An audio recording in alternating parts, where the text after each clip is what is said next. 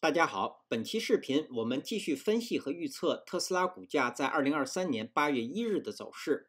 首先，我们先来回顾一下特斯拉股价在7月31日走势的基本信息。它的开盘价是267.48，收盘价是267.43，在盘中最高价是在269.08，最低价是在263.78，在盘中它的最高值与最低值之间的负值是达到了4个点。我们会看到它的收盘价依然在5日均线值的上方。量，当日的成交量是 0.845 亿股，是前一个交易日的 0.76 倍，量缩。KD 值，快线是继续上行，双线是趋于合拢。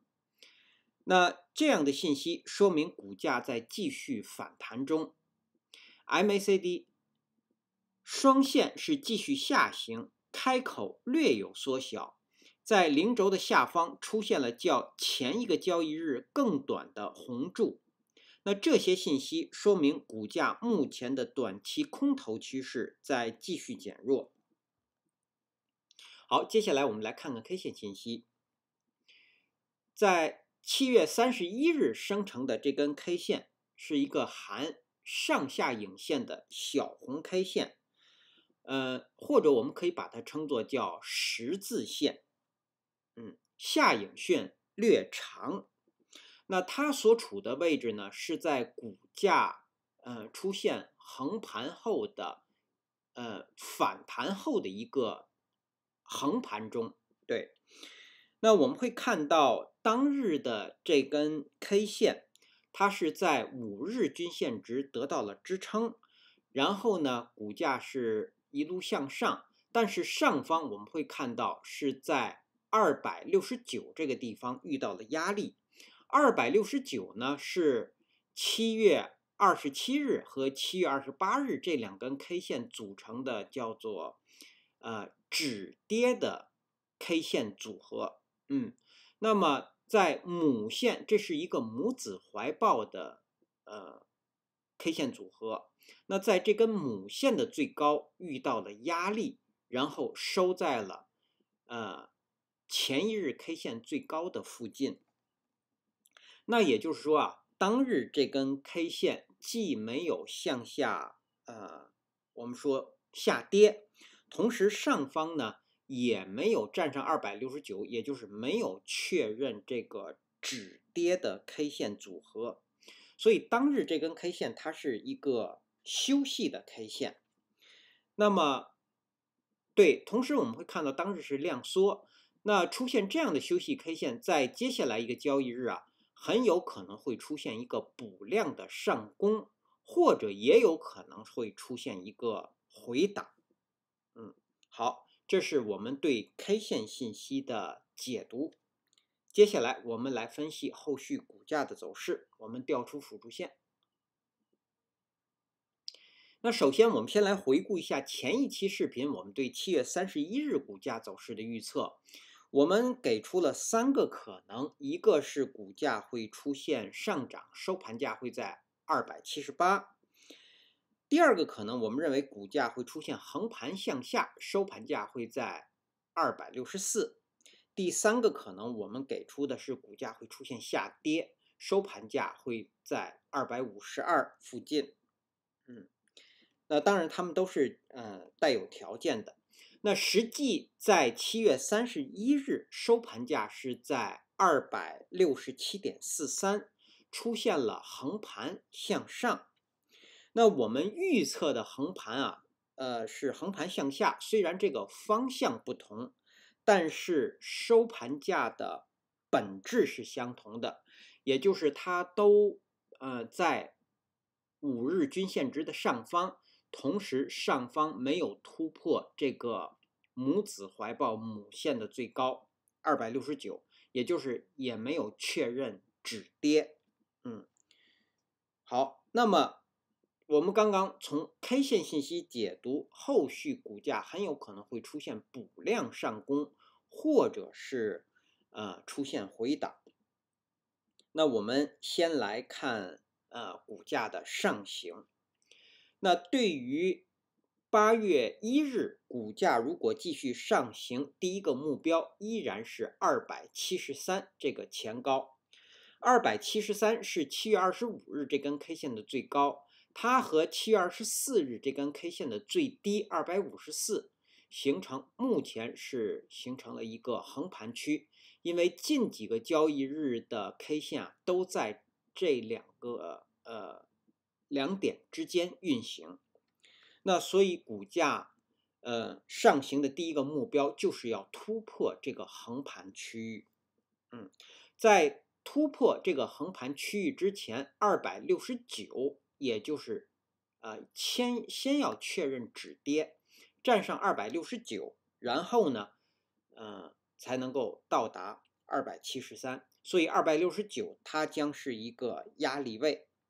那如果273被站上呢，突破这个横盘区域，接下来的目标就是前高7月19日这根 K 线的最高是在299这个位置。那当然，到达299之前，缺口和这条趋势线将成为压力。那299一旦被站上呢，那么股价会继续出现头高，下方已经有底高，那继续会维持这个多头趋势，继续上行。那这个多头趋势我们认为是自2023年4月27日以来的上涨。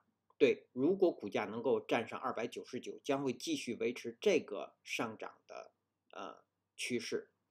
那站上299，也就是300关口，那接下来第三个目标就是314。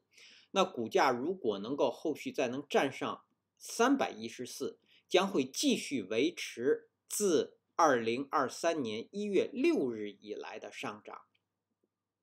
那么一旦314被站上呢，我们说股价接下来的目标，之前我们已经说过，一定是特斯拉股价历史的最高。我们只说的是目标是它，不一定能够达到这个位置。好，那么这是股价上行的3个目标：273、299和314。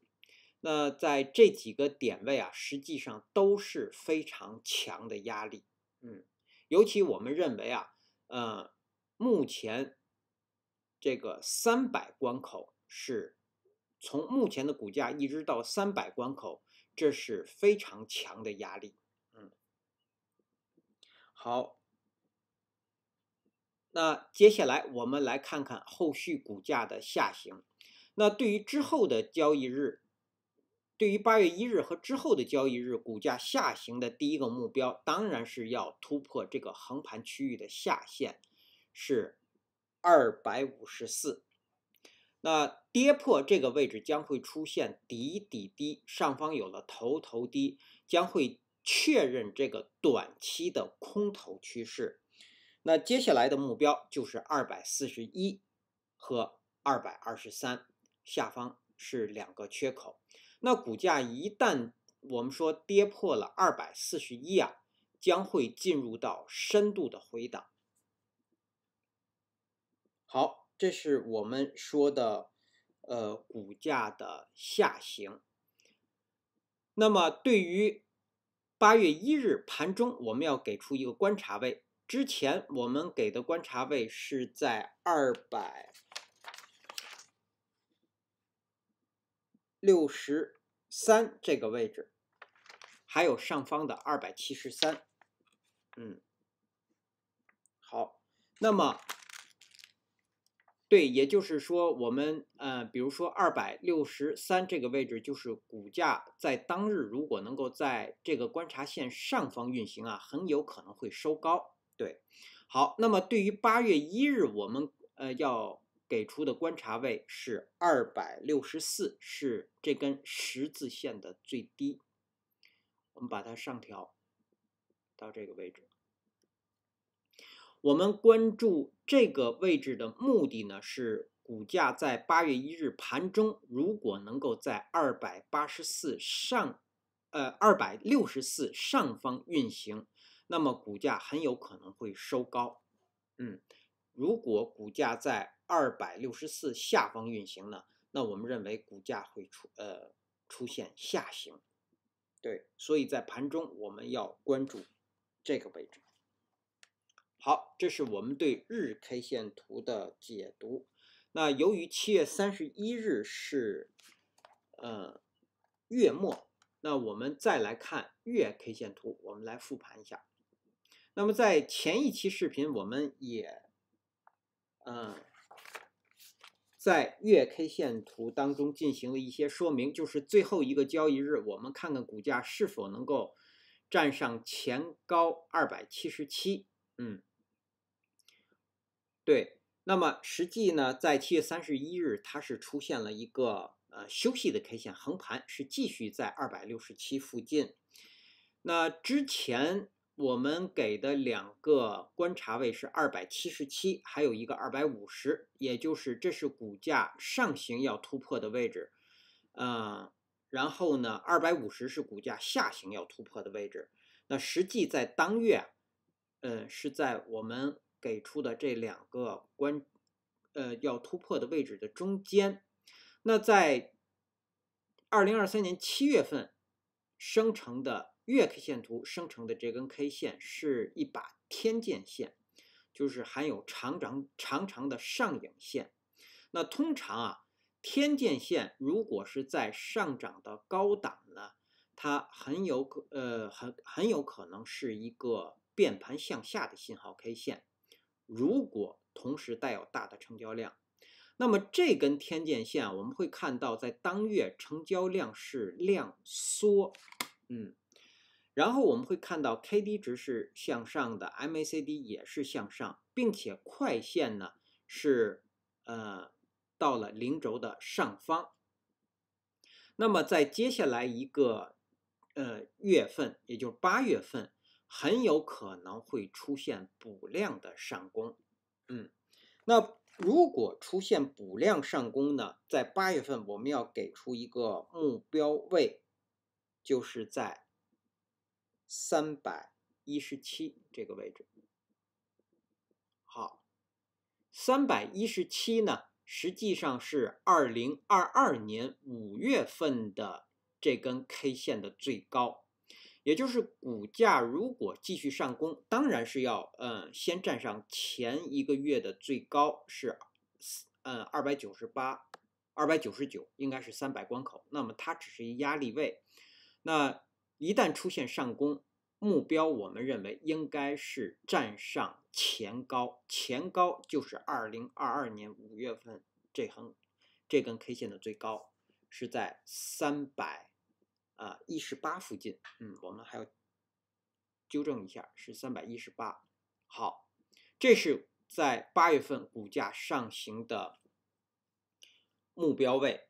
那我们也会看到，如果继续上行，这根趋势线和当月 K 线的交点在290附近，然后300关口都是压力。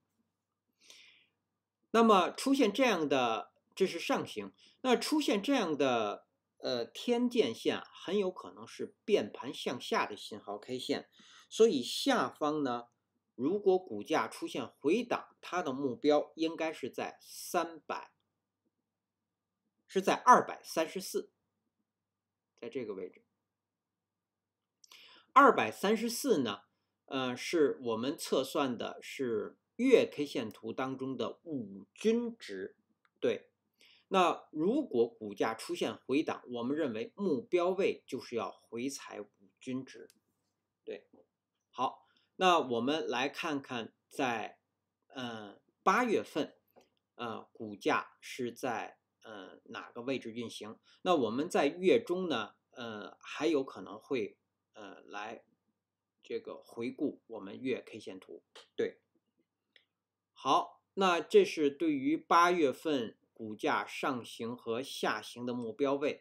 当然，如果出现横盘，我们认为依然会在这条趋势收盘价依然会收在趋势线的下方，然后呢，在前一个月 K 线最低的上方。好，那我们也加一条线，然后作为日后的复盘使用。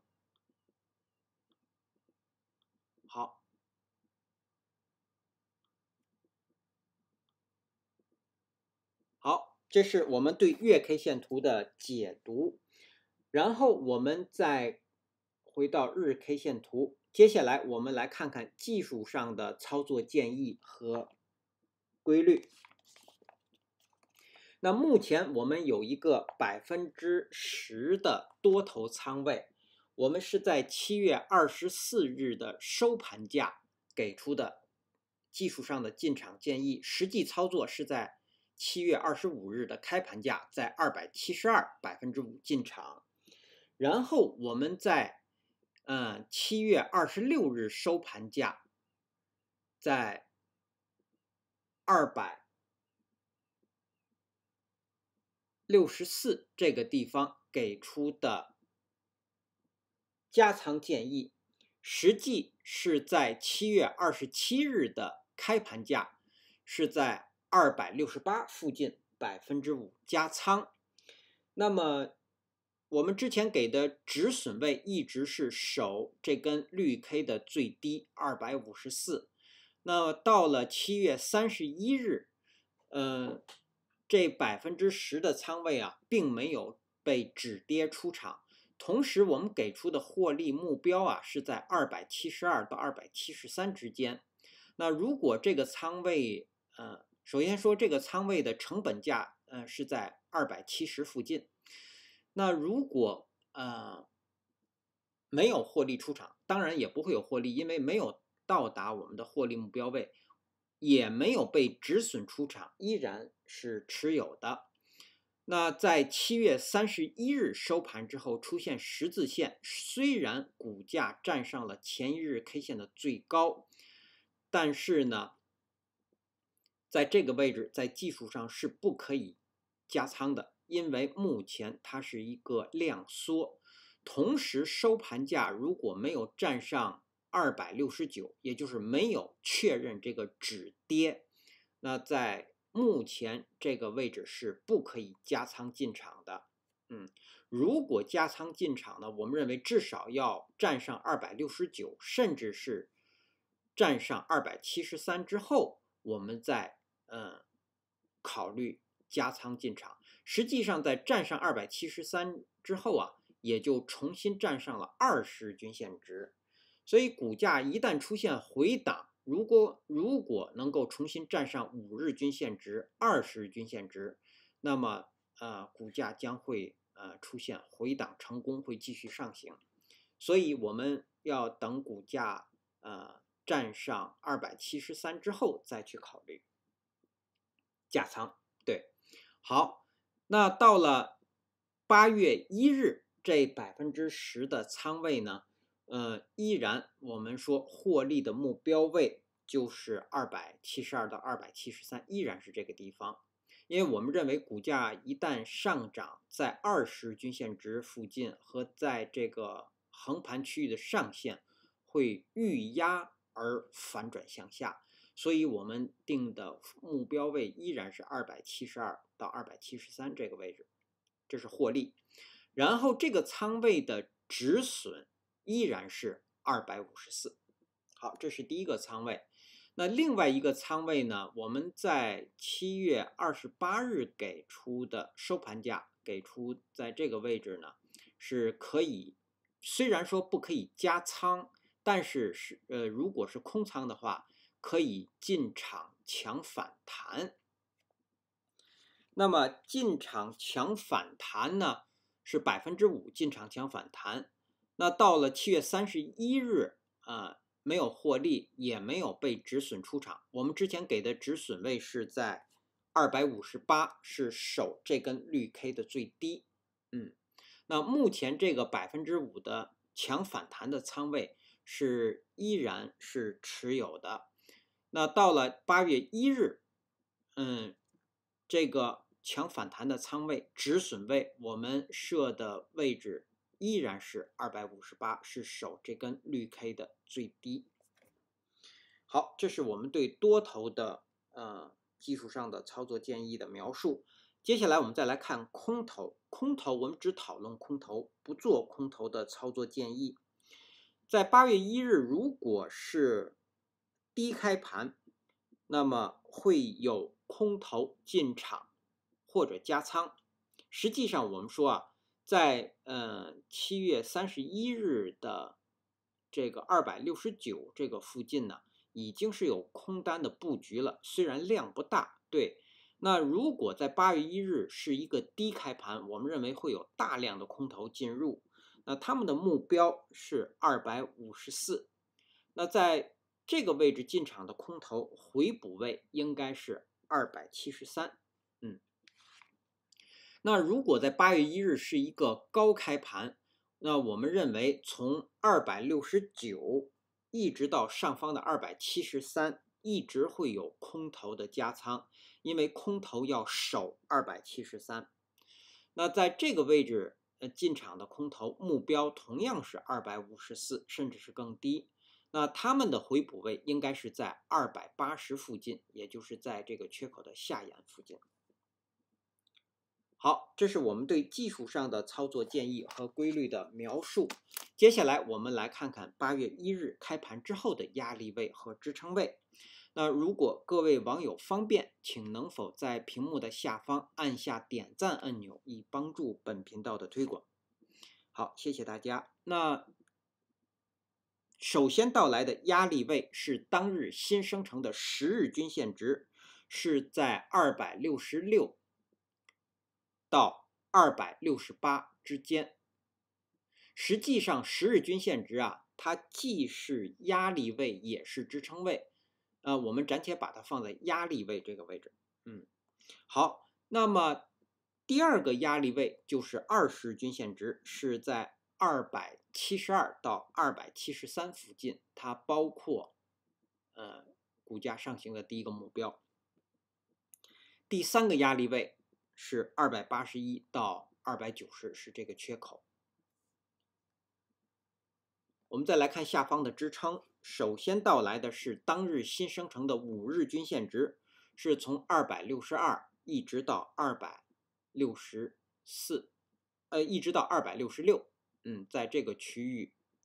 那前低我们把它调整一下，前低264这个位置呢，我们设的是观察位，正好它又是当日新生成5日均线值的中线这个位置。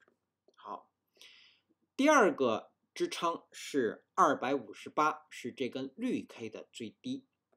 然后第三个支撑是254，第四个支撑位是250。好，那基于以上这些信息的解读和分析呢，我们给出8月1日股价走势的预测。我们给出2个可能，第一个可能我们会给出2个方向。那第一个可能，如果股价上行，它将是一个高开盘，或者是跳空的高开盘，然后股价最低会回踩到268，上方最高会到达279.5附近，收盘会收在278附近。那它的条件当日必须是高开盘或者是跳空的高开盘，然后在盘中股价是不可以低于268的，满足了这个条件才会出现这样一个我们认为应该是一个补量的上涨。那另外一个方向，股价会出现下跌，如果出现下跌，它将是低开盘，然后股价最高会到达265.5，最低下方会到达256，然后收盘会收在258附近，在这个位置。那它的条件当日必须是低开盘，并且在盘中股价是不可以高于266的，满足了这个条件才会出现这样的下跌。那如果股价既不出现补量上攻，也不出现下跌，我们认为股价会出现横盘向下。如果是横盘向下，它将是高开盘或者是小幅的低开盘，然后股价最高上方会到达 268.5， 最低下方会回踩到263，在这个位置，然后收盘会收在265附近。对，好，以上是我们对特斯拉股价在2023年8月1日走势的分析和预测。谢谢大家的收听收看，同时也向各位会员朋友的赞助表示感谢，谢谢大家。